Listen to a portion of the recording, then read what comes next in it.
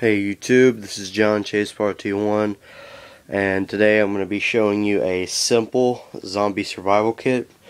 Now why I call it a simple zombie survival kit is because everything here isn't what I would have. I'm just showing you what I have right now, then I'll show you the perfected kit later. I'm going to start over here.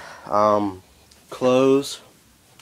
The best clothes combo you can ever have in the zombie apocalypse is pants, a short sleeve shirt, and a thick jacket.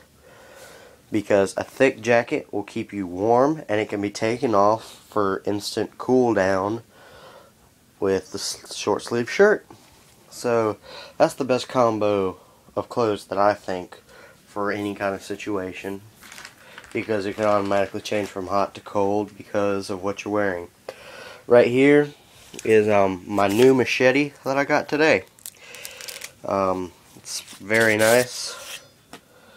It's made of steel. It's pretty amazing. It's really sharp straight out of the box, which you don't really get that with most machetes. So yeah, that's definitely something I want in my kit. You know, like always, I have my Realtree camo jacket. That's something I always want to have with me. Yeah, LED light, which can be plugged into a car charger. I mean, if you can find an old car, you could plug it in. Anything. If you don't want to waste the battery out of your own car, then, like I said, stick it in a abandoned car or something. It may charge, it may not, you never know. The battery may still be good, or unless you want to actually harness the battery out of that car, you can do that too. I have a little tiny I wouldn't call it a miniature kit because it's not, but it's 3 essentials that you need. Fire for warmth and light, a survival knife, you should all know what that's for, and a flashlight, very bright. I'm glad I got that. For a bit of novelty, a harmonica for music or signaling. Just a little, comic thing to put on there. 2 knives, a weightless tactical knife, and a hunting knife. Yeah, it has the Skinner on it and a razor sharp blade. Of course, like always, I have my crossbow, which in combo with this I would have my 12 gauge, but I didn't really exactly feel like getting it out right now. Of course, it has its electronic sights, 3-arrow quiver. It's just an amazing piece of machinery made from the company Barnett, and it is the Jackal model. Oh yeah, also over here,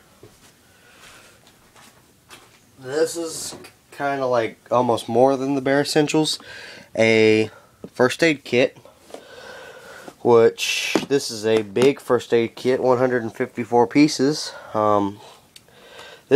The cold pack I have in my other first aid kit, but still it would be there. All aspirin and things, gauze, basically things I have in all my other kits, but this is like a professional first aid kit.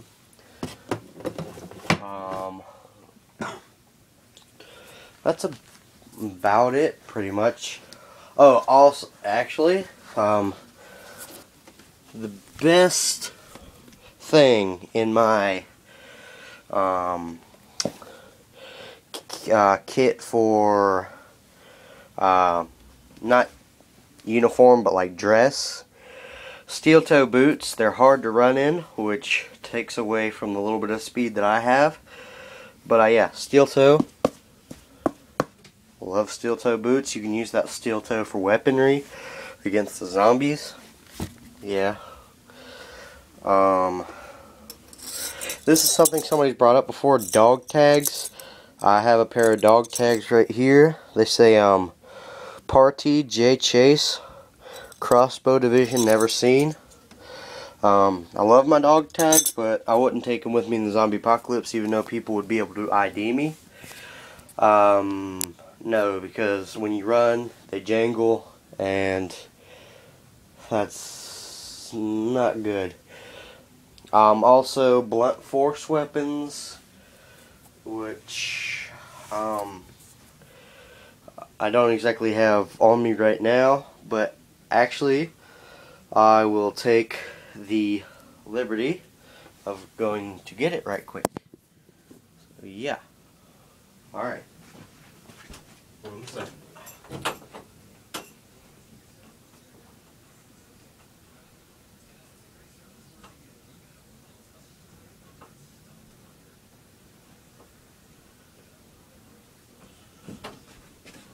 Okay, sorry about that, you guys. We're back. Nightstick. A nightstick is great for fights against civilian use and zombie use. It can be used in a multitude of ways. Like that, like with a striking motion. Like that. With a blunt force from above and also from the side. So yeah, this is basically my simple zombie survival kit. If you have any questions or suggestions, just inbox me or comment. Thank you. This is John Chase Part 2-1. Goodbye.